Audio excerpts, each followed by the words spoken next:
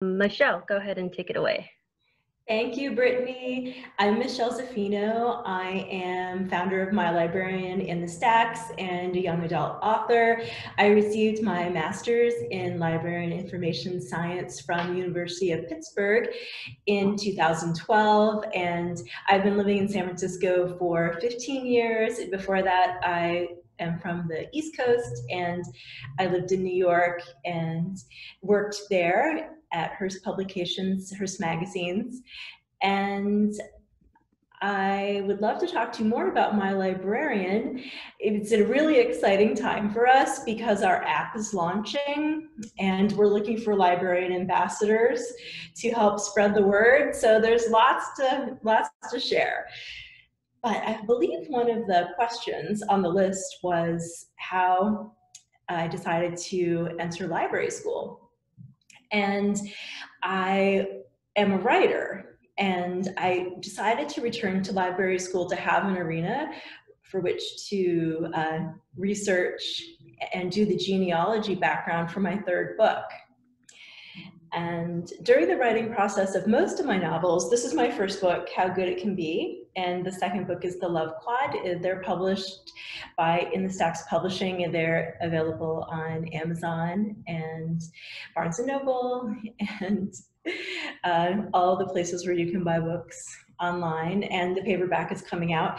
But I have always been a huge user of libraries and supporter of libraries. Ever since I was a child, I had my first library card at age 4, and we had the bookmobile that came to our neighborhood. The library was honestly just 2-3 miles away, but we still had a bookmobile that came. So that was a part of my childhood, and also going to our public library, Warren Public Library in Warren, Pennsylvania, was where I grew up, and I went there all the way through high school. And in college, I went to University of Pittsburgh for undergrad, and I went to Hillman Library all the time. And in New York, I went to the New York Public Library, and I've always been a huge supporter of libraries and a huge reader. So when I moved to San Francisco and started writing my novels, I started exploring library science, and at that time, San Jose didn't have the distance learning, and I didn't want to have to commute to from San Francisco to San Jose. So I went back to my alma mater for graduate school, even though it was out of state. I did the program over 4 years. So from 2008 to 2012, because I wanted to take my time and also work. At the time, I was working as a fashion and beauty copywriter for places like Perricone Skincare, Sephora, Men's Warehouse, Banana Republic, etc. I had a lot of fashion and beauty copywriting clients, and so I basically worked my way through graduate school. And it was really interesting because at the time, all of those businesses were going online. And so I was learning about content management systems and SEO keyword tagging and all these really wonderful things that translated to library science. But at the time I entered graduate school, the first semester I was finishing my second book, The Love Quad.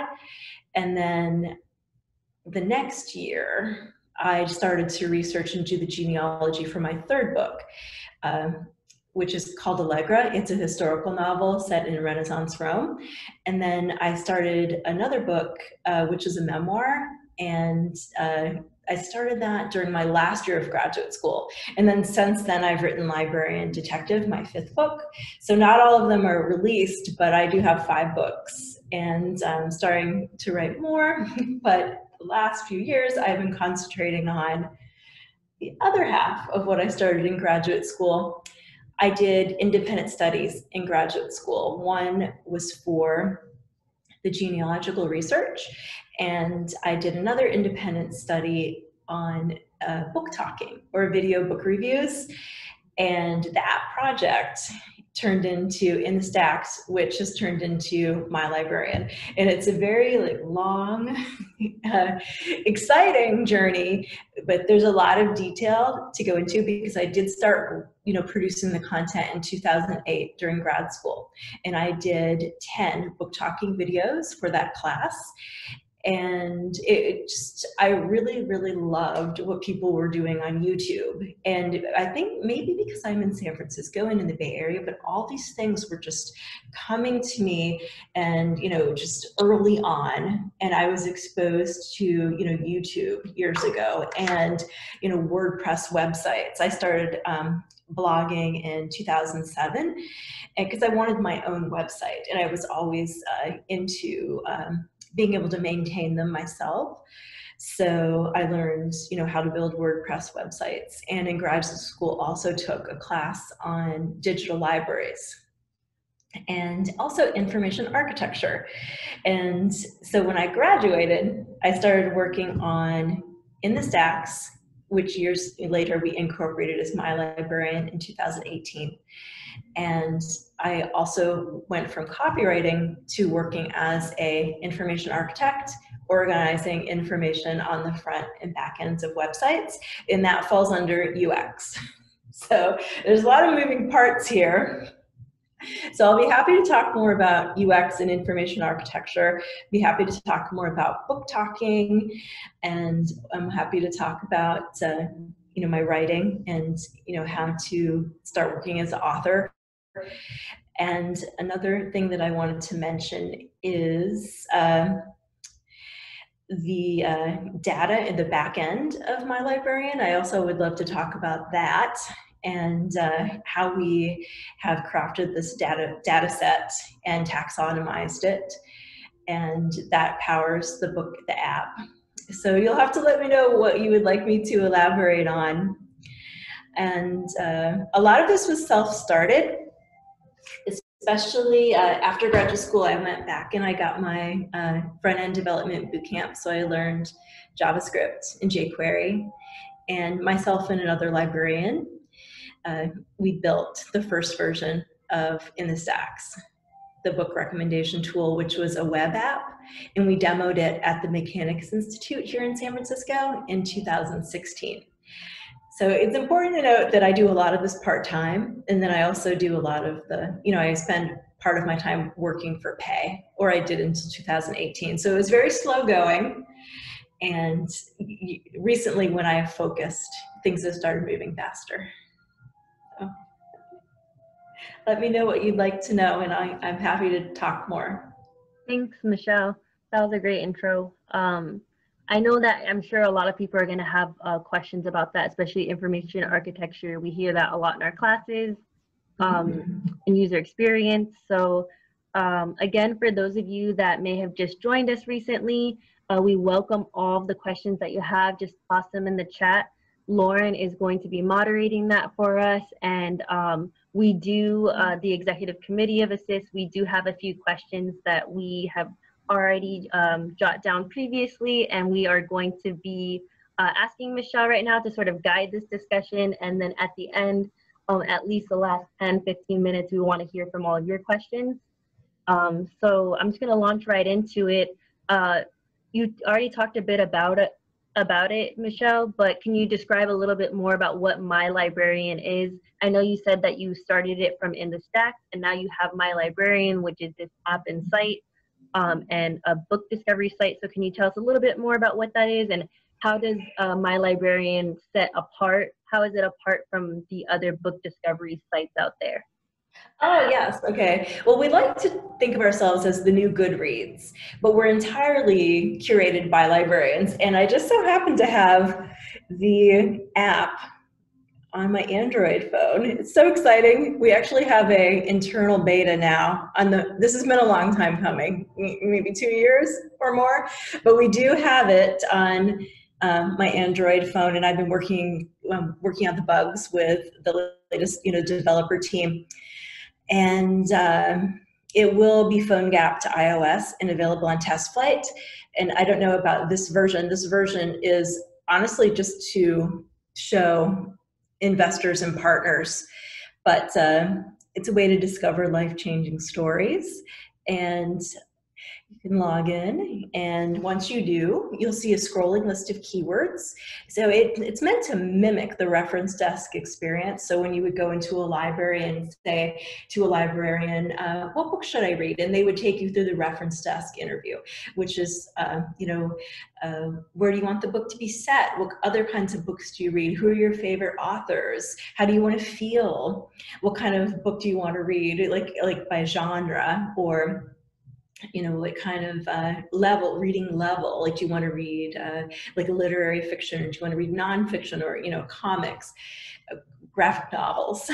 And so we have a scrolling list of keywords, and you see what you would like, or you search for a keyword, and you could say, I want to read a mystery set in New York with a little romance, and I love like Kelly Stanley, who is actually a San Francisco mystery writer, but anyway, let's say she writes one in New York. So that the recommendation engine would take those criteria into account, and they would give you top 5 books, based on what librarians have loved and reviewed.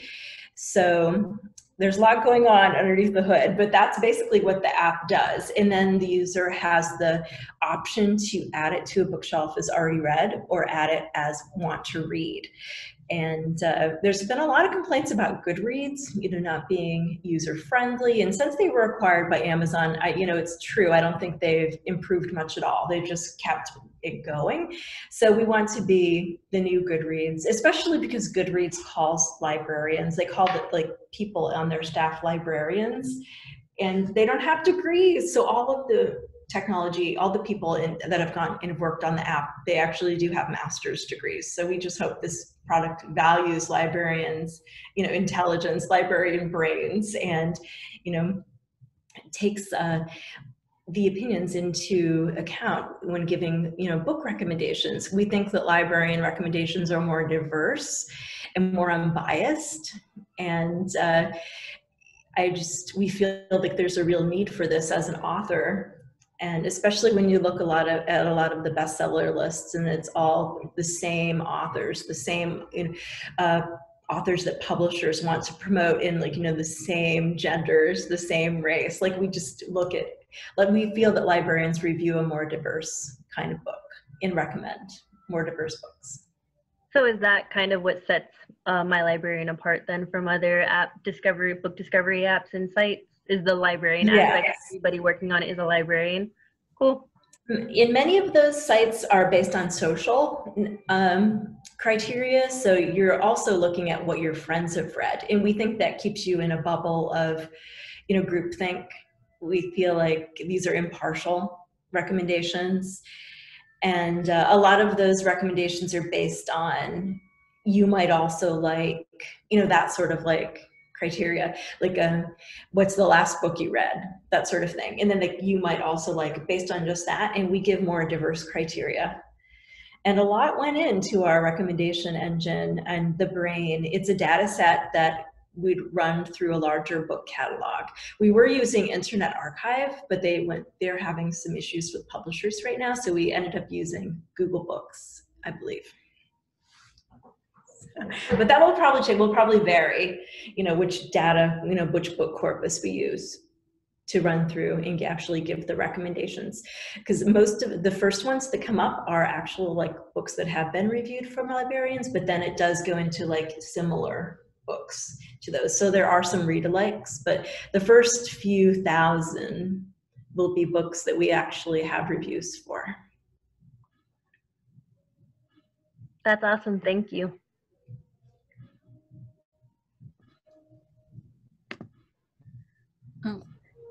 So I know that you've kind of touched on this a lot, but I guess what was kind of the aha moment that you were inspired to create a book discovery tool? Well, it was a lot of exploring, and I knew that I was having a difficult time publishing and marketing my own books. Luckily, I was able to, let me back up.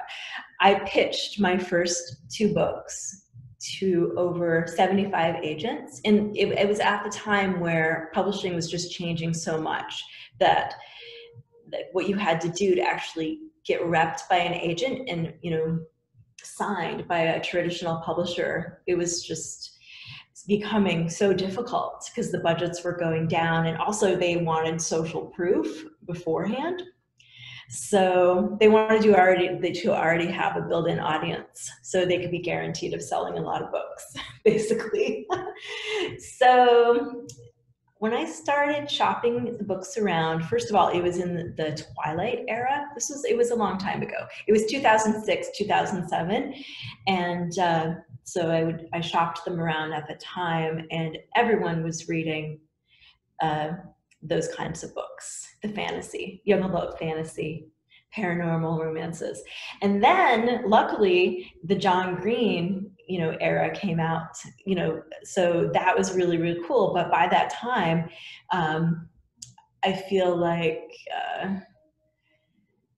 I still didn't have the audience enough to be an attractive asset to be signed by a publisher, which is so strange because I have a publishing background. I worked in magazine publishing, but still it was just really, really, really hard to get signed by a traditional publisher. It may be a blessing in disguise because if you indie publish, you have control over your own files. So I actually I'd already had in the stacks and we were doing book content, but then I started the publishing part and put out the books underneath in the stacks publishing. And so that first began generating revenue, which was exciting. So one of my first book got put on a syllabus at a University of Texas branch campus. And so that was a lot of sales that semester. It was really exciting. It was a freshman English composition class. So I loved that. Thank you. And, but just marketing the books that I was indie publishing was really challenging. So we decided that we could help by getting books discovered, books that we wanted to read. And I didn't mention this yet, but a more recent development that we just started this year, and this wasn't even really in response to COVID, it was a response to what happened at the end of last year. In January, we started an online book club and it's called the MyLibrarian Book Club, and it's where we feature an author every month, and we actually sell the book. We have a partnership with the author where we sell the book to our subscribers. So every month this year, we have sold books for indie authors, and then we have them doing book talk, and we market their book all month. So that is kind of like a natural extension out of the recommendation engine. So what we do almost is book marketing now, because I found I had a need to market my books. And I know a lot of librarians do this for authors. I hear from authors all the time that librarians are their biggest cheerleaders. And there are author talks at libraries all the time. But we decided to focus on indie books because many indie books aren't carried in libraries yet. Maybe you could, if you really love an indie author, you could submit it to your library and they could possibly start carrying the book. So, that's what we want to do. We want to help indie authors and small press authors that are overlooked by large publishers, but who still write quality content and need to be discovered. That's amazing. I love that. I also want to know, doing a startup is a really big deal, and I know it's like not easy at all, and it takes a long time. So what advice would you have for somebody who chooses to go down this digital path? There's a lot of learnings in the lean startup methodology section of startups. And so I would research lean startups, and a lot of what they tell you or what they suggest is that you could prove out the concept by doing it in a really low-fi way, low-cost way. And we did this before we built. So that's why it seemed like it was taking forever for us to build, because we would do a lot of internal testing and testing with users. We did it at the Tech Entrepreneurship out of Stanford Venture Lab. And we did it out of a Lean Startup Circle. And then we did it with Factory X, which is a bunch of ex-Google employees. And we did user testing through each of those. programs, and it helped us go from so many different versions. We had so many different ideas. The In the Stacks product, the first version, like what it was supposed to be, was kind of like a video plugin. And so it's evolved a lot, so much. And so we actually built the 4th version of the product. And we have a 5th one in the pipeline, and that might be what people actually see in the App Store. And there also will be a web app too. So, because I know that a lot of people still like using, their computer. And, mobile growth has been slow, but it's definitely picking up the last few years. So, I don't know, there's so much more I could say, and I hope I'm answering the question thoroughly. If I'm not, just, reframe the question and ask again, or ask additional questions, please. Okay, thanks. Thank you, Michelle. So I know there are a few questions on the chat, and actually my next question is very related to that. So I know that your In the Stacks has been a journey of mixing different disciplines in one space, right? From technology to library sciences and even cyber, digital humanities and things like that. And you talk about, of course, going research and doing user experience and doing information architecture. So what other skills have you developed along the way? And how do you develop them when you are in there? As far as postgraduate continuing education, that kind of work? Yeah, like when you're doing entrepreneurship, I'm sure there are many skills you didn't have before. So what are the things that you have developed on the go while you were doing your MyLibrarian and In the Stacks? I looked for organizations like Women Who Code and did a lot of intro tech classes to see what coding language I wanted to learn. I also did a Lean UX workshop through Girl Develop It. And so I put a lot of personal time into continuing education. And this is where libraries can help, because my own library, the Mechanics Institute, where I've been a member for years, it's a private library in San Francisco, but we were startup in residence there for a long time, and they definitely gave a lot of resources to startups. And I think libraries could do that, not only small businesses, but startups. They could be a resource for startups, definitely. And much in the way they are for makerspaces. I know makerspaces kind of has a broader appeal, but I definitely used my local library. Also, there's something here called the NASDAQ Entrepreneurial Center, and they have talks and free workshops that you can sign up for. And there are so many of those resources. I think that's why I love being in San Francisco. And now they've all gone online. So I do have some resources on my blog. I did a talk a few years ago, and I put together a list of resources which I could update and share with the group if you want. So let me know, because I do have a list of a lot of the things I mentioned, and there's probably more on there. Excellent. Yeah, we will love that. So I do have one more question before we move on to, I guess, the chat. I'm sure it is a great journey, and as for, we're looking into entering in this arena. And what are the biggest challenges, I would say, that you face while doing this job? The startup journey? In general, yeah. Yes. Well, the startup journey, it's just really, really uncertain. And I feel that you just have to be willing to risk everything, which I really have. It's a good time in my life because I'm still single, and it might be the reason why, I don't know. But I feel that over the past 2 years, I have had to hire and then let everybody go 3 times. It's been a really, really, really interesting journey. And part of it is because we were always too early. We didn't have a product in market yet. And you'll have to be really, really smart with the money that you do get. We have raised some money from crowdfunders and friends and family and angel investors and some institutional funds. And this year we've raised through grants.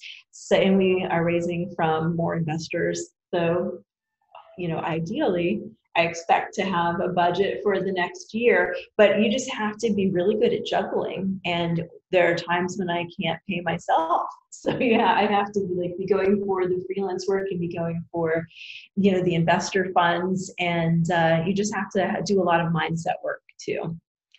I think that when I started my journey, I also started meditating every morning. And that was 2015, I think.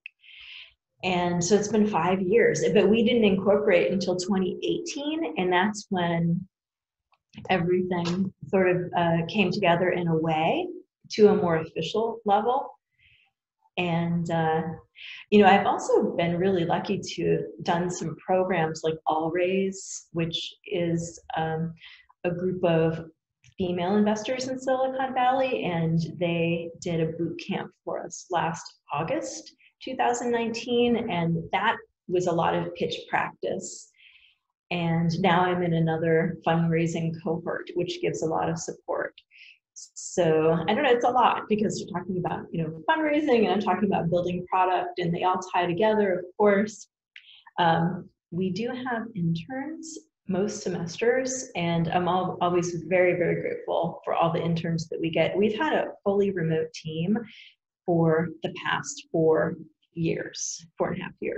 So I was prepared for this, and we were able to hire more interns because more interns need remote work. So that is exciting, especially as we launch.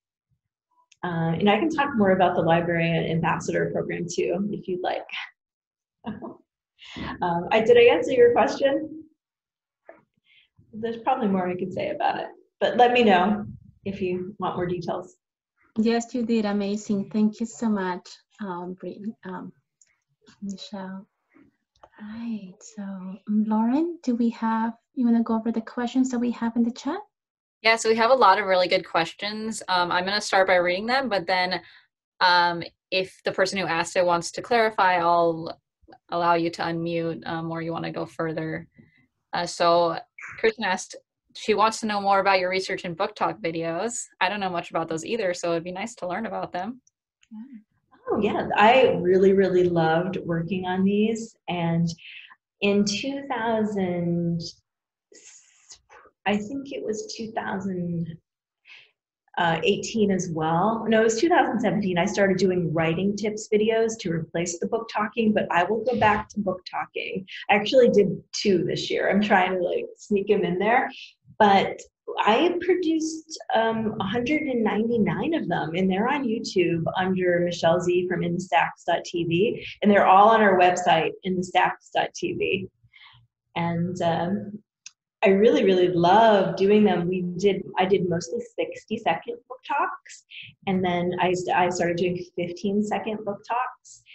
And the most exciting thing is that so many other of our librarians and interns are submitting them to me too. So, I mean, anyone can submit, and we'll run your book talk, and we'll post it on our website and amplify it through our social media. So, I mean, I really love to see people doing them, but we can share our production documents with you if you're interested. But what I did was I actually built a little studio in my apartment at the time. And it's so exciting with Zoom now because I have a virtual background, so I don't need to do that anymore. I can just drop in the picture of my old studio, and I can be recording a video from anywhere. So what I've been doing, honestly, is I've been, starting Zoom and recording myself. And that's how I make the book talks now with my virtual backgrounds. And then I just, download the video, edit it in iMovie, and then upload it to YouTube.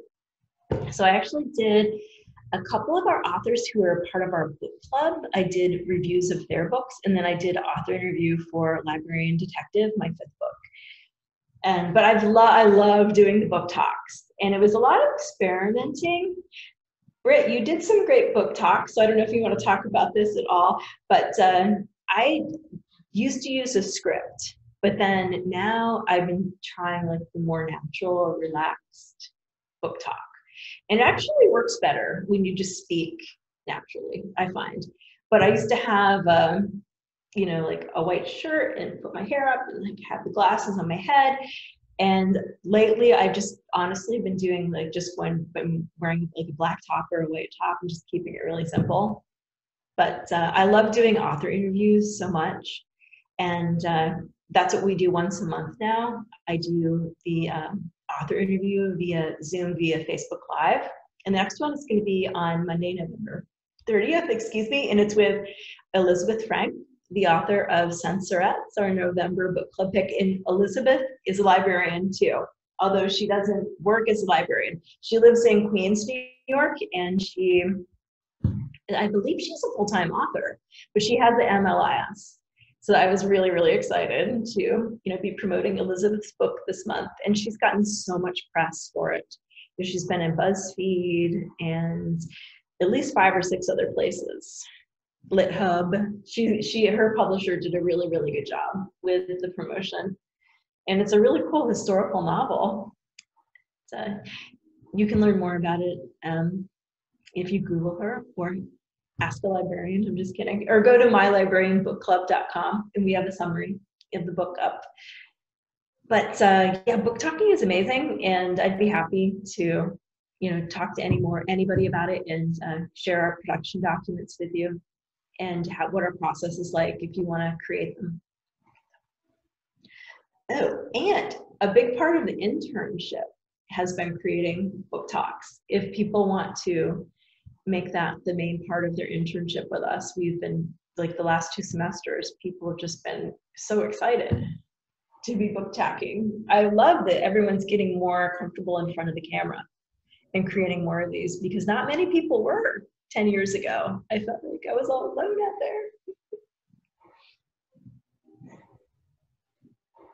there. Okay. Speaking of book talks and things that you're offering, I know you were talking earlier about the ambassador program, and someone else in the comments was wondering if you could tell us a little bit more about it. Yes, yeah, I'm really, really excited about this, and I can get the document up. I'll just like read it. But the most important thing about it is that we will have stickers, and we'll have mugs and a tote bag later in the year in 2021. But we're getting stickers right, like as I speak, and for every, I think, like 10 users, you get a bunch of stickers mailed to you. But let's see if I can find it. And yeah, okay. I'm just going to read this to you really quickly.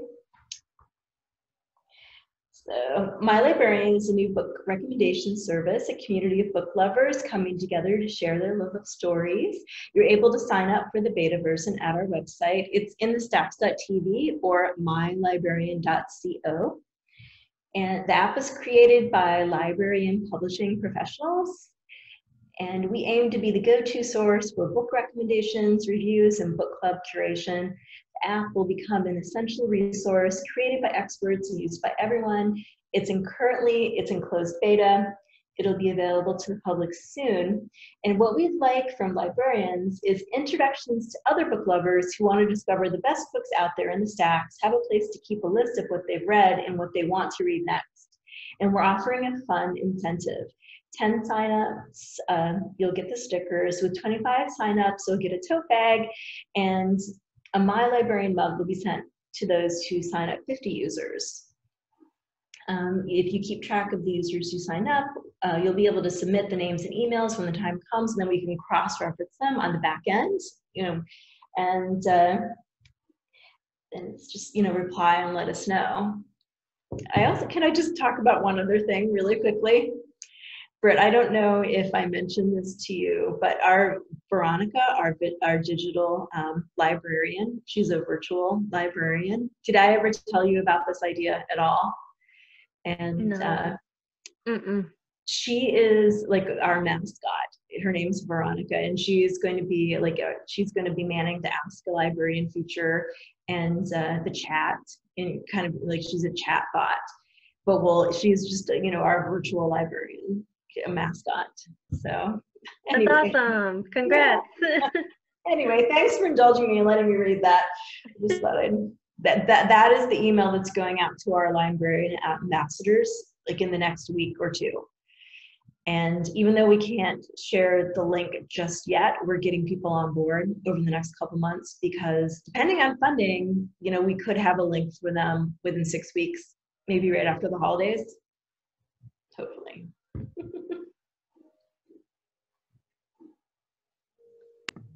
Yay, that's so exciting. Can you hear me now?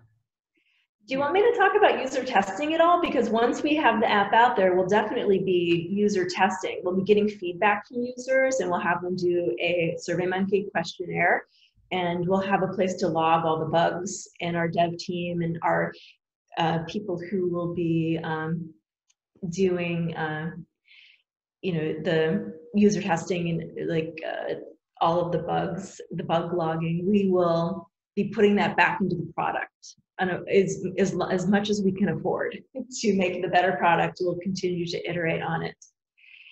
So, and I'm happy to talk more about information architecture, user UX. I have my portfolio to share. That was what I wanted to screen share, but let me know. Hi, I would say all of the above. I think there's a lot interested in the user. Everybody says yes, please, and yes. So I guess yes for everything. I could also, you know, drop the link in the chat, but if you want me to screen share it, I'm happy to do that too. Just let me know what you want me to do. Are there still a lot of other questions too, Lauren? I think it'd be a good idea if you want to drop the link, Michelle, if you don't mind sharing. Okay. Yeah. Yeah. That'd Maybe a Okay, little. I'll do it right now. And then people can look at it at their leisure. Okay. Thanks for sharing that. Sure. Yeah, thank you. And I know that there was also someone or a couple people had mentioned that wanting that list of resources that you had mentioned blogging about. So if you could point us in that direction too, or if it's something that you kind of need to dig for and find, if you want to send it to me later, we can make sure we email it to everybody. Okay. And I'd like to also just put out there too, if anyone wants to reach out to me on LinkedIn. I think I'm the only Michelle, well, I'm one of the only Michelles, so the only one in San Francisco. I can share that information with everyone and make sure they have your correct contact info. I found the list and I'm going to put it in the chat, but honestly, it is from 2016, so it's kind of old. Okay. Hi, Michelle. So we have a question that we really want to read it. From Chris, it says, are you doing any sort of human-computer interaction user experience studies in your app? What sort of motivational aspects in your app using to encourage users to stay with and use the app or the website? Yes, we did concentrate on that in the early user testing, and I really loved working on the user interface. And I did do wireframes for it and test them extensively. And then I worked with an excellent UX designer. And then our front-end dev took those and put them into React Native for the app. And all of that is on the Behance portfolio, the link that I dropped. So you can see a lot of the design that went into the MyLibrarian app. And we still do lo-fi sketches all the time. I have one from a year ago for the book club. And I think, Britt, you did a wireframe for the book club. And we ended up going with the Mighty Networks page. So I basically had to every time, there's always some sort of, technology barrier where there's something that, a tool that already has everything designed. So you have to take your idea and put it in with what they already have created. So we ended up using Mighty Networks for our book club community. And that landing page, we did design it. But when you can design from scratch, then you can stick to your original designs. And the way that we looked at human-computer interaction is just by observing people when they were interacting with our lo-fi prototypes. And we will do that you will continue to do that as we test, the app that's coming out. It'll be interesting if we can't do it in person, if we'll have to do it completely virtual. There are apps that, videotape people's interactions within the app. So that'll be cool to use those.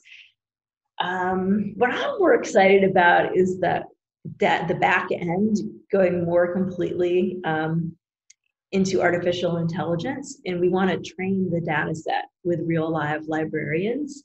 So I'm more of a back end person. And we also have, modified algorithms based on recommender algorithms.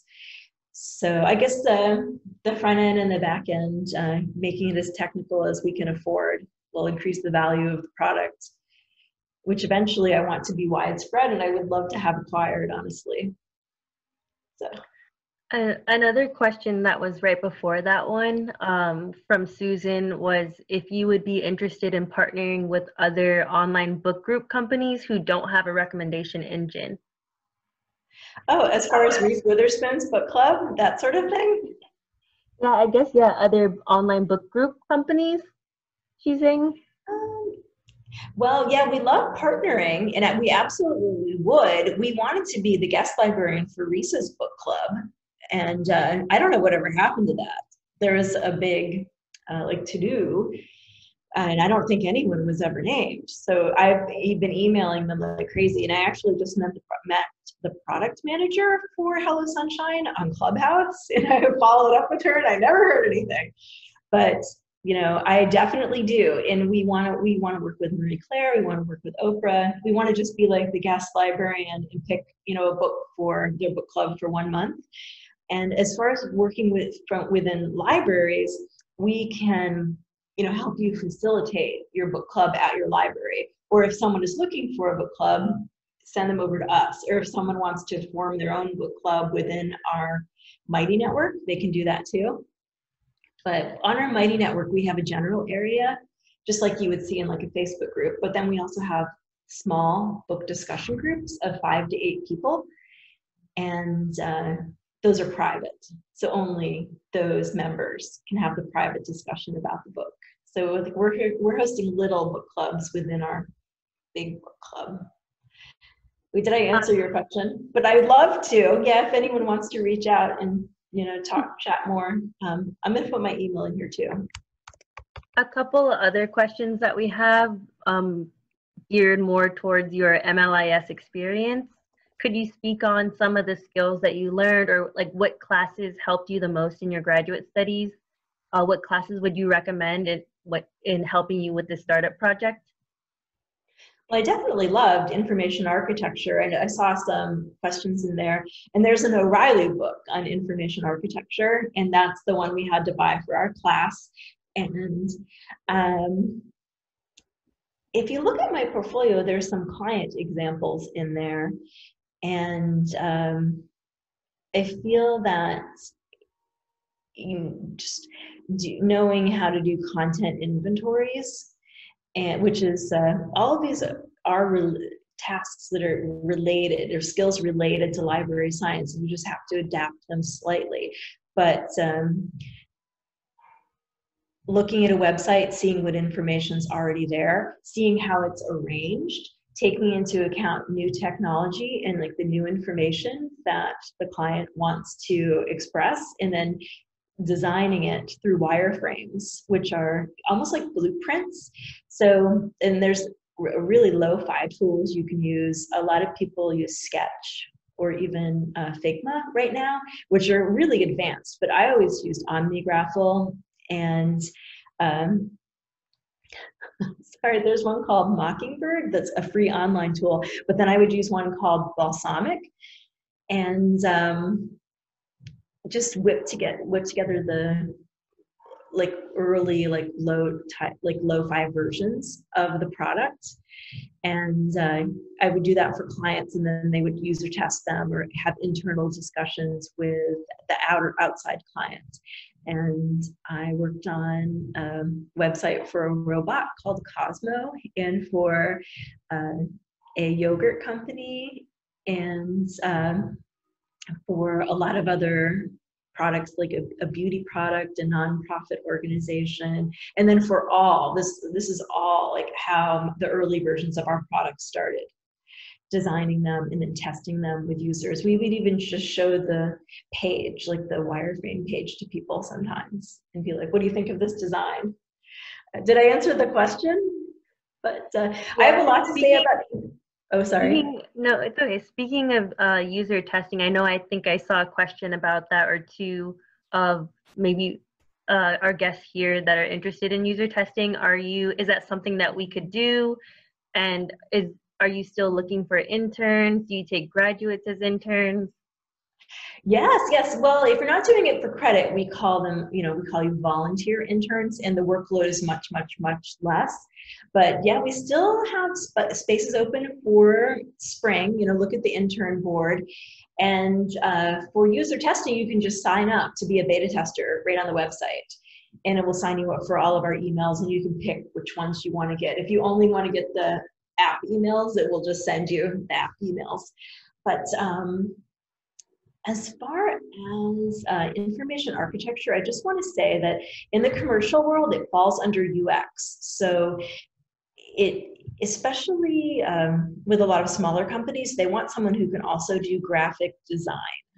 I've found, like, if you're a UX designer and a graphic designer in one, it's easier to get hired, I feel like. So when I was doing UX, I didn't really want to stay in it because it wasn't senior enough, for lack of a better word. Like, the only place to go would be like to manage a team of UX designers or researchers. I think there's definitely positions for UX research. It's just something called usertesting.com. And there must be tons of remote work for user research.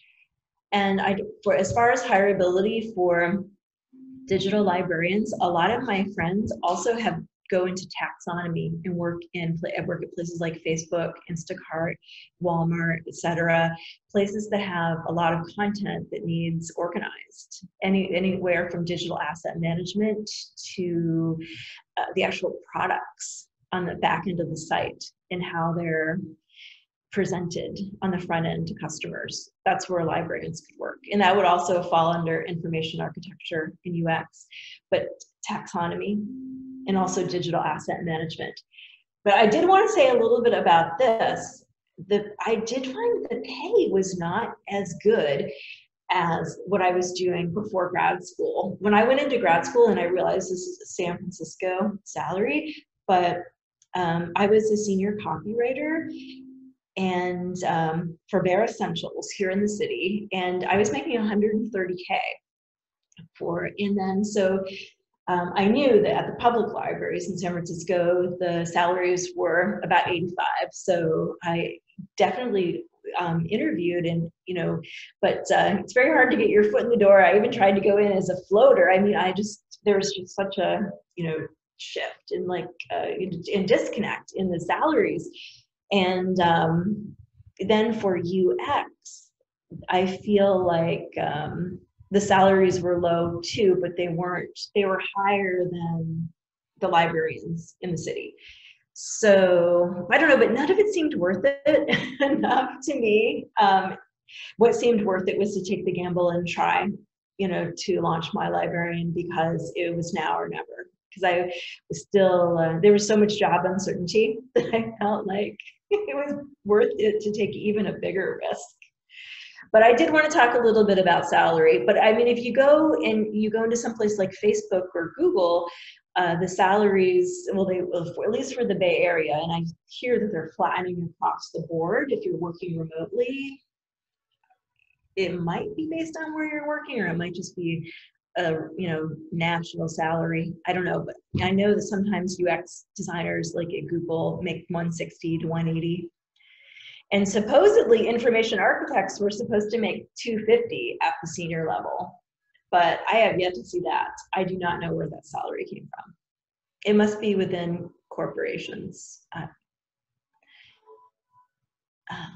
I think there's a couple more questions that I want to make sure we don't miss, or if we do too, we'll be sure to scour through this and then ask Michelle afterwards, and then we can email them out to everyone.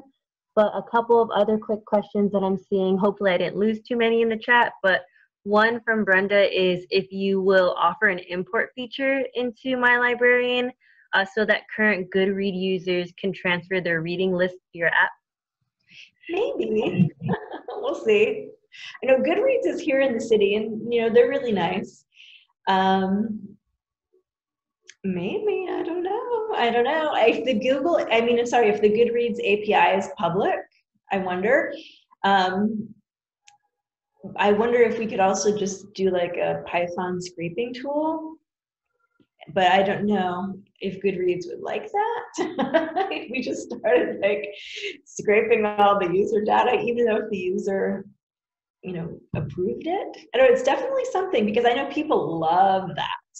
Library thing is like a big thing as well. But yeah, people love Goodreads for like logging their books, and that was one of the main reasons we added the feature on our app. So I don't know, whoever's asking that question, please be a user tester and submit it again at that time, because we should follow up on that. Do you know yet, Michelle, when the apps will be available to the public? It depends. If you sign up, you will probably be like a private beta user, where you can download the test flight app and then go to the store and get a version that is not available to the public. It's only available to you if you have a special link through test flight. So you'll be able to have it on your phone probably by January.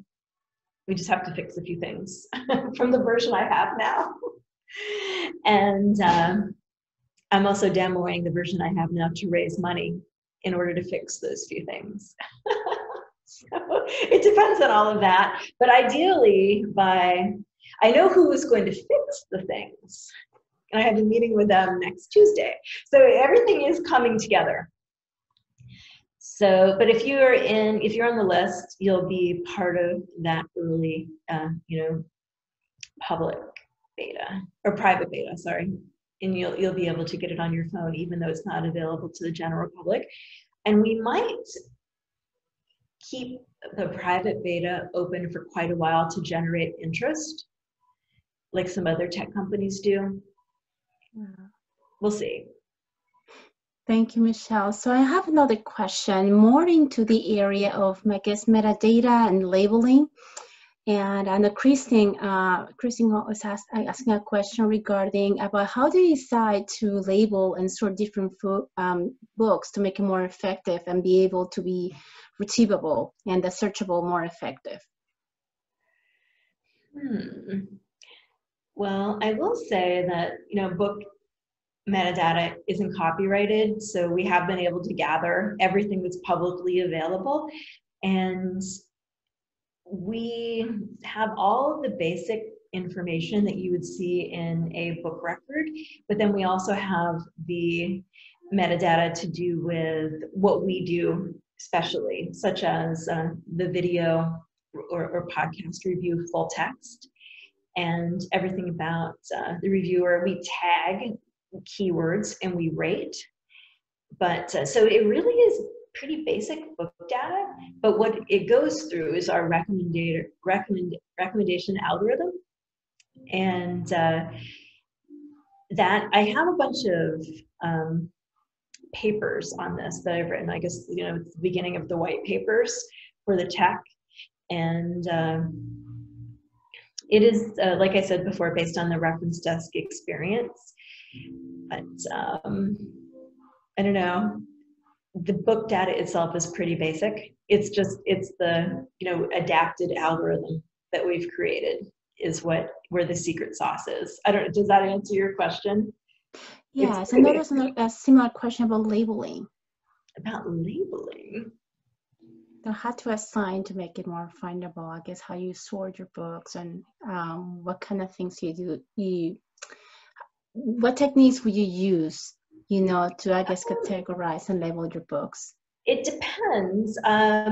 Just when you're looking on the website, we do it by genre, and just the basic, keywords, but on I just feel like we have such a small amount of content available publicly that it hasn't been a problem.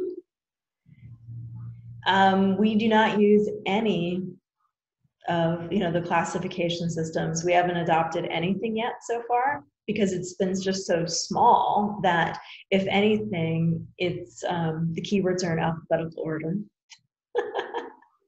There's only 700 of them. So yeah, the basic book labeling would be book title, author, librarian, reviewer, genre.